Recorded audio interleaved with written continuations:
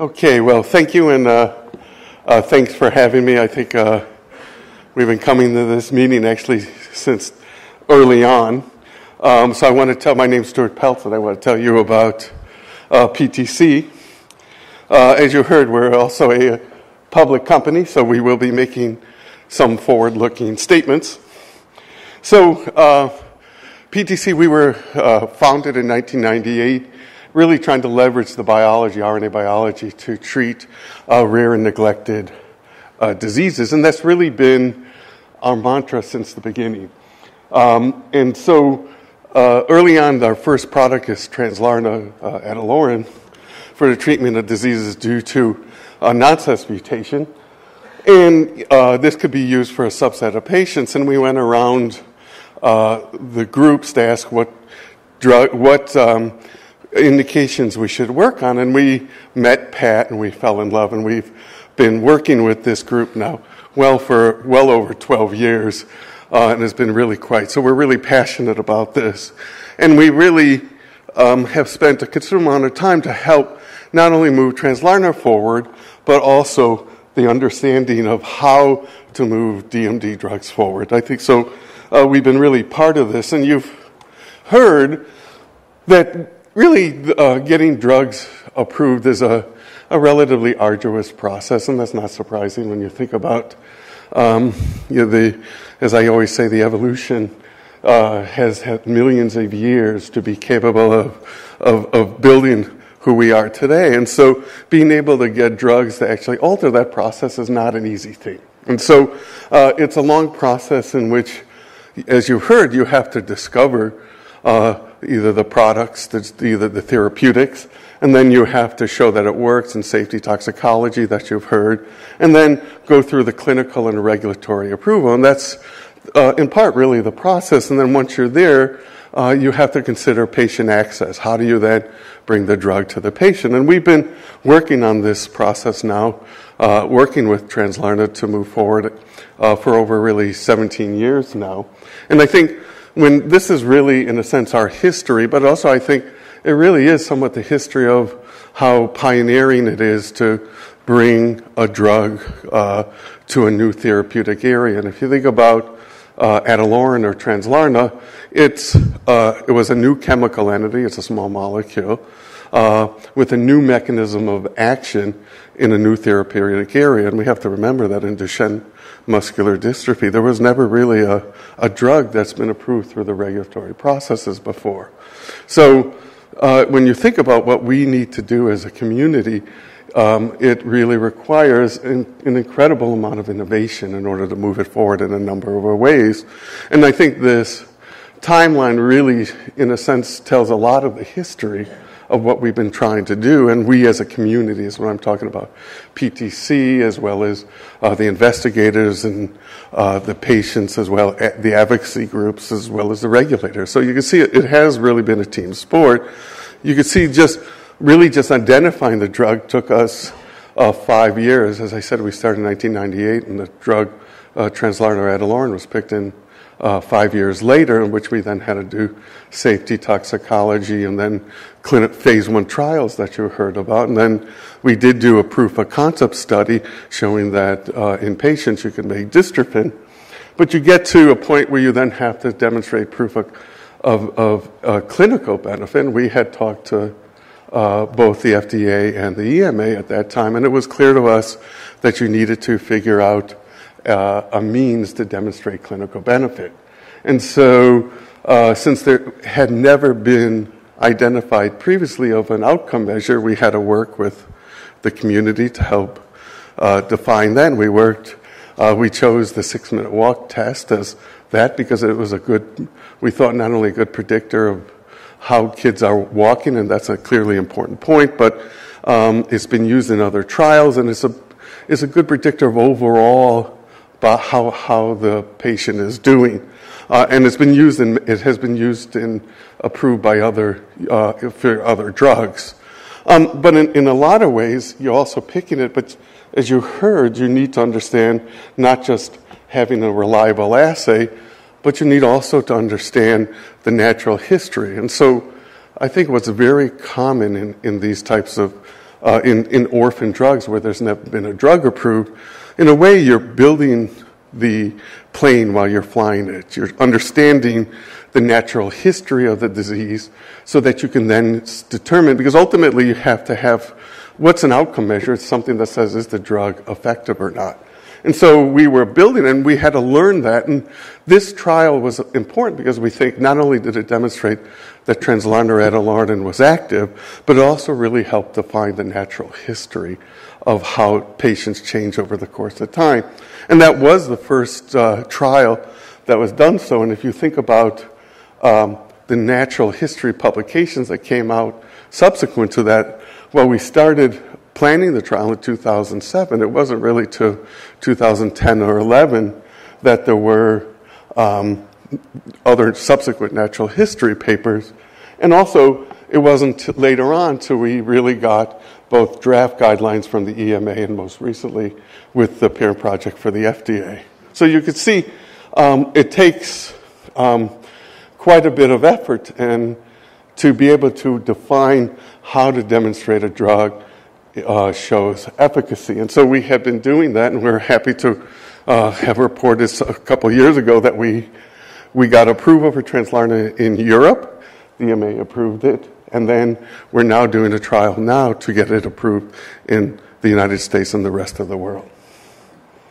And really, if you think about it, we understand that this is, in a sense, the plot of the natural history. It was the first one that Craig McDonald had done with the community to show the differences of how the changing of how healthy patients versus DMD boys and young men walk, and you could see there's such a clear difference. And we understand that we need drugs to alter the course of this disease, to change how rapidly they change in terms of walking ability. And so we're very pleased that we were able, through the phase 2b study, to get the approval for Translarna in Europe. And I think this was incredibly important. It's the first ever drug that has gotten an approval in Europe for Duchenne muscular dystrophy.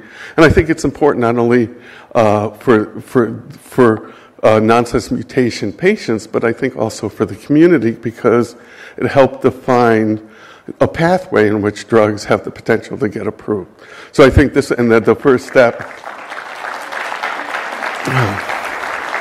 Yeah. So I think this is, this really is a moment to be excited about, because it's the first step in the process of being able to do so. And I think it was really quite interesting. We had met some of the regulators where they had actually published a paper asking about why they approved Translarna, why the EMA approved it. And when we were talking with them, it was really quite interesting. They said, well, it's really quite rare to find, like I said, a new drug with a new chemical entity, a new mechanism of action in a new therapeutic area. And we don't get that very often. And so we wanted to write why we got the approval. So we were really quite excited about that. And I think it is a testament to this community to have been able to do that. So that's the first step. We have an ongoing study now that we hope will be completed by the end of this year, that we hope will then allow us to get on the track for approval in the United States and the rest of the world. And as you heard from Ed, it's a multi-stage process that, and we plan to have this trial completed within the fourth quarter of this year. And as you heard, that's the first step of the process. We then have to complete the submission, finalize the submission, have it submitted, and then reviewed by the FDA, of which you then can, where they will review it, and there's potential, as you heard, advisory committees. So those are the steps for the approval. And that's how then on success, you have the right to, be able to commercialize it, bring the product to patients. And through that process, that's the regulatory step. But there's a whole bunch of other things that we're doing as well within the process of getting ready to be able to bring drug to patients on expectations of success. And so when you have to bring drug to a patient, there's a number of things. You have to obviously make it, package it, bring it, be able to distribute it to the right places, be able to handle the insurance and co-pays, help both the physicians as well as the families to get through this process so that you bring drug to patients. And so that process is now, we've built this in Europe, and we're in the process of building all this in the United States. And we've really brought together a strong team that are now building the processes in the United States. It's led by Eric Powell, who has a lot of experience in the orphan drug space, and there's the team of folks that we brought as well in order to help bring Translarna to patients. So it's really, they're actually going to be, I think most of them are here today, and there'll be a whole bunch more. And so please make sure you get to meet them, because they're very interested in talking to anyone and explaining what the processes are. So I think, as I said, it's been a 17-year journey, and I feel very privileged to be both part of this community and really had to be able to come from founding the company to an idea to be able to really go through the whole process. And I think through that, we always say that PTC is as much as a cause as a company, and that's part from being so close to the patients. And so we really made a strong commitment to that, and then as such, as you could see, we've kept all patients who have been on clinical trials on drug. We have over 900 years of patient years of giving Translarna. 400 patients are currently on drug now, both ambulatory and non-ambulatory patients on the extension programs.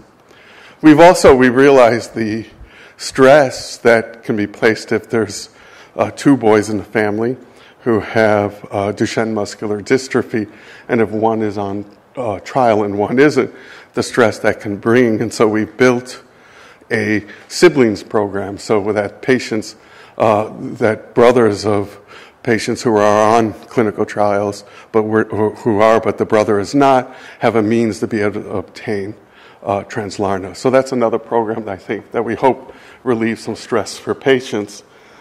We've also built, we think it's important to help build the community, so we've built a grant program for advocacy groups both here as well as around the world to help in multiple causes that advocacy groups are doing.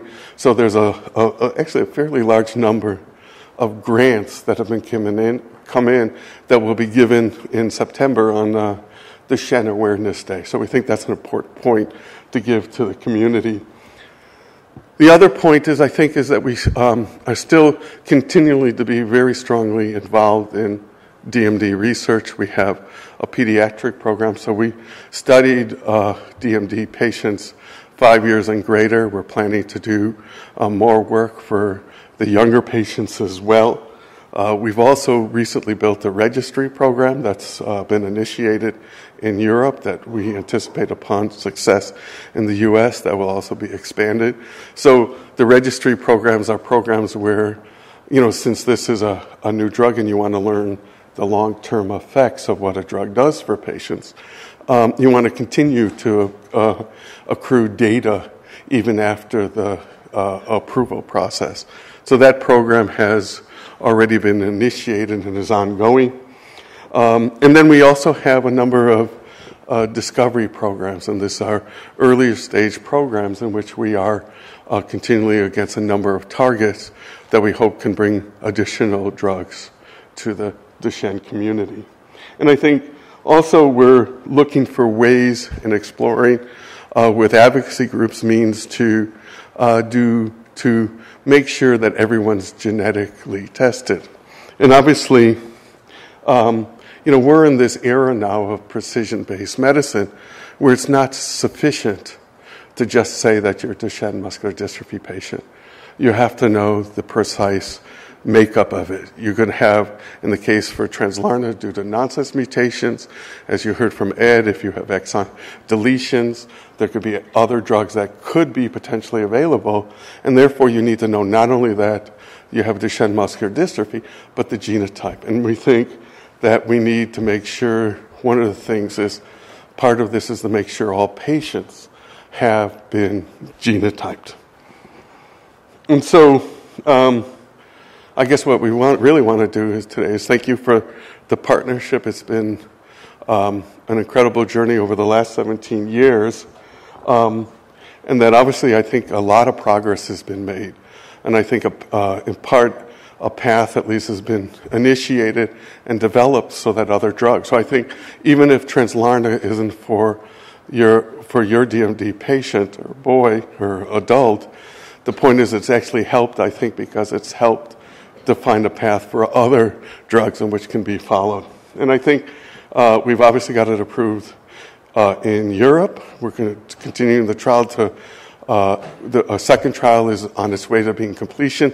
Upon success, will then allow us in the U.S. So I think there's a lot of exciting things that are going to go on, hopefully in the next year. And that I think we're putting together a number of programs and support to make sure that the healthcare providers, the patients, are well of what we're doing. So I think the take-home lesson I also wanted to make is, I think it's very important, and probably this group knows it quite well, that you need to know your genotype. But we really got to make sure, because that's going to be fundamental to making sure that patients have the opportunity to get the right drug at the right time. So with that, let me thank you. And if you need any more information about Translarna or DMD, you can go there. So thanks for your attention. If you'd like to just stay up here for the panel, whichever's more comfortable.